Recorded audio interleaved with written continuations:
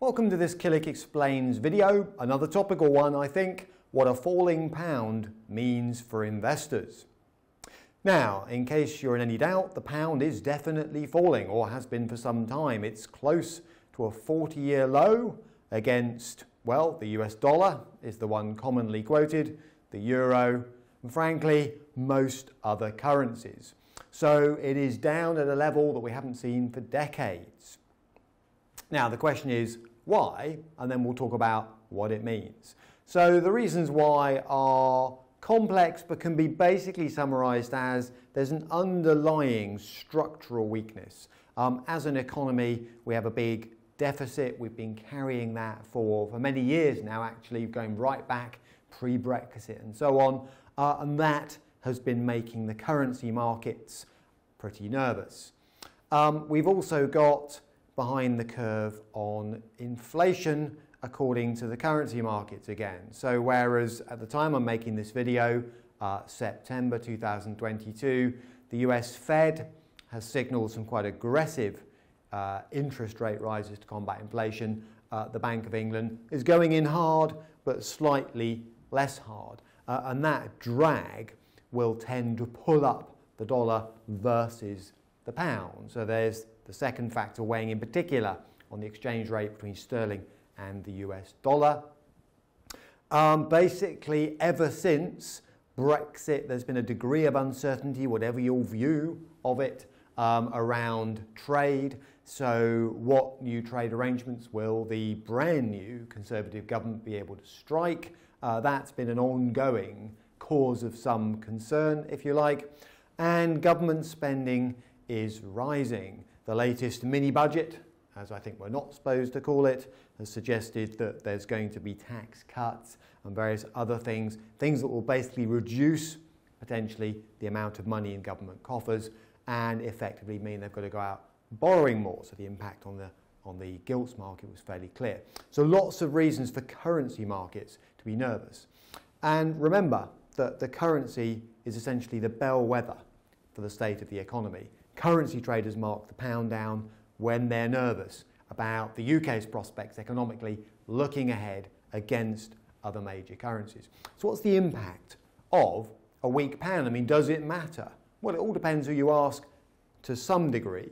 I mean, the UK has suddenly become a massive destination for tourists, apparently the biggest European destination because, if you're an American, for example, a weak pound means it's really cheap to come over here. But leaving that to one side, what it means for business is UK exports get cheaper, including tourism, so that could be a good thing, potentially.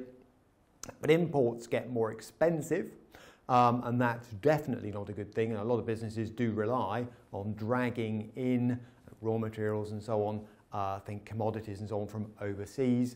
All right, and that basically can be quite inflationary. If you imagine that raw material costs in particular are rising, that adds to business costs, adds to their product cost pressures, and it's indicative, as I mentioned, of a loss of confidence. The fact that traders are marking down the pound suggests they're marking down the UK, or UK PLC if you like. And you could even get to a point, probably unlikely, where you get a run on the pound. Now, that frankly is more of a media headline, but a run on the pound is the situation where markets essentially lose confidence altogether. I don't think we're there yet. But that would be the extreme logical ending of what I'm describing. Now, should investors worry, leaving aside a possible run on the pound, let's say, should investors worry? Number one, a weak pound, as I mentioned, is not a great signal for UK PLC. Currency markets are brutal, they're liquid, they're forward-looking. So a pound at a 40-year low means the prospects for the UK don't look brilliant from a currency point of view.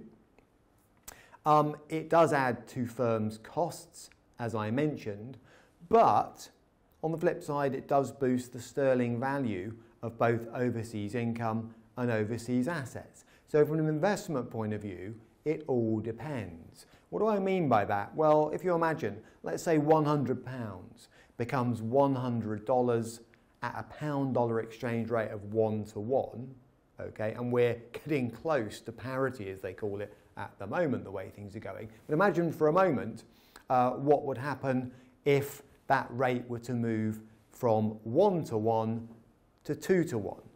that would be a weak pound and a strong dollar. Well, suddenly $100 would become £200 at that new rate, strong dollar, weak pound. So if you're an investor receiving overseas income, or you're looking at gains, cashing in gains on overseas assets, essentially a weak pound can increase their value in sterling. So that's worth bearing in mind. It's a sort of nuanced picture, if you like. So as an investor, what does that all add up to?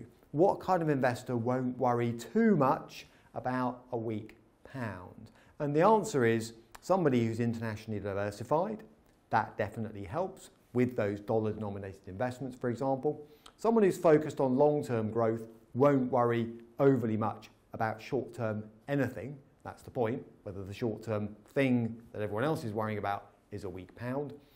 You need to be structured correctly. So those people who've got their 3 pots organised, for example, for those people thinking that a weak pound is inflationary, those people who've got their cash reserve in place, their foreseeable calls on capital identified and funded, and then their lifetime savings working away in the equity market will feel more comfortable. And finally, anyone who's relatively experienced and anyone who's not, who's a good listener. Because if you talk to investors who've seen it all before, this isn't the first time we've suffered a weak pound. It doesn't make everyone feel especially comfortable in the short term, but it's unlikely to be a phenomena that lasts indefinitely. Okay, when the pound will start to strengthen, when faith is restored in corporate UK, properly, let's say, by currency markets, I can't tell you. But nonetheless, experienced long-term investors won't panic unduly about the battering that sterling is currently taking. Now, if you'd like to watch videos on some of the jargon I've been mentioning all the way along, there are other foreign exchange videos in my collection, killick.com/learn. And if you'd like to read all about some of this stuff, you might like to ping me for a copy of Confidant, our quarterly magazine. There are occasionally articles in there, and that would be editor@killick.com. And if you want to find out more about some of the investing principles I mentioned at the end there fairly quickly, including the 3 pots approach, then any of the guides next to me, there are actually 6 in total, just 2 here, would answer that one for you. Again, editor@killick.com.